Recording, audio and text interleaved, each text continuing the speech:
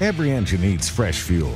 A fuel filter catches dirt before it can cause engine problems. A dirty fuel filter can cause your tractor to lose power. We'll show you how to change it. To do this, you'll need pliers, a drain pan, and shop towels. You'll also need a new fuel filter, safety glasses, and gloves designed to resist chemicals. Check your operator's manual to make sure you have the right fuel filter for your engine and for important safety information. Perhaps the biggest challenge with this job is dealing with the highly flammable gasoline that leaks out while changing the fuel filter. Never change a fuel filter indoors. Make sure you have a good drain pan and plenty of shop towels.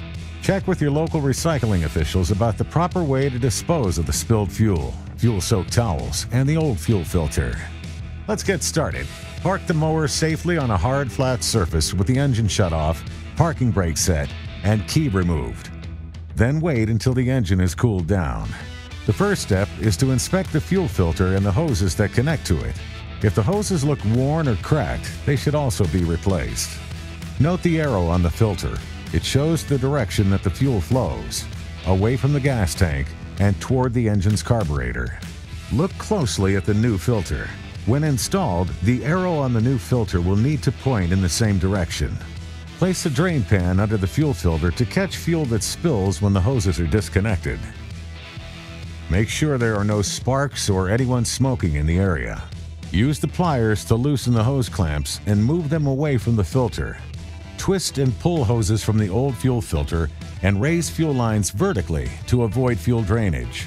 Quickly reattach the hoses to the new filter, making sure the filter arrows point in the direction of the fuel flow. Reposition the hose clamps so they secure the hoses to the filter. Clean up any spilled fuel and properly dispose of the old filter, fuel, and fuel-soaked towels before starting the engine. Run the engine briefly and then check for leaks. See how easy it is to install a new fuel filter? Make sure your mower's engine gets a steady supply of clean fuel. Install a new fuel filter at least every year. Your operator's manual will have the recommended maintenance schedule for your mower, or for quick reference, there's a machine maintenance decal, usually located in the engine compartment area.